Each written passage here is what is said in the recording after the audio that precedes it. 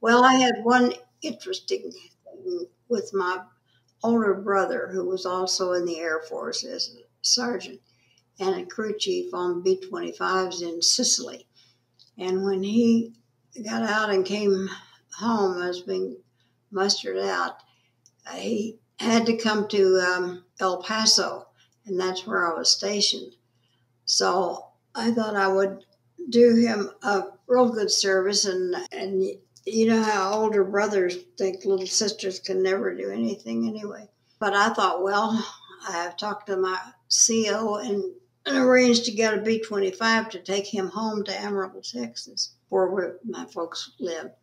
And he was not too much in favor of that, but we didn't let him make the decision. So we decided the gal that was flying with me, Frances Thompson, he was not too happy getting in the B 25 with his sister being the pilot in the first place.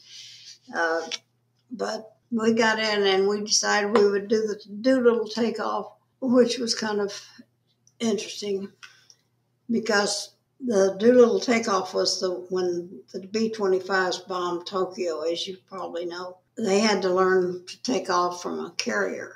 You just get to the end of the runway and hold the brakes and run the engines up to full power and then turn the brakes loose and you can get off the runway pretty fast. So we did that, and he was very skeptical about the whole thing. Anyway, it was a little over an hour, probably an hour and 30 minutes, even if that, from El Paso to Amarillo. And we landed at Amarillo Air Force Base. And my brother was never so glad to get back on the ground. I think he still couldn't believe it. He got out of the airplane and never said a word.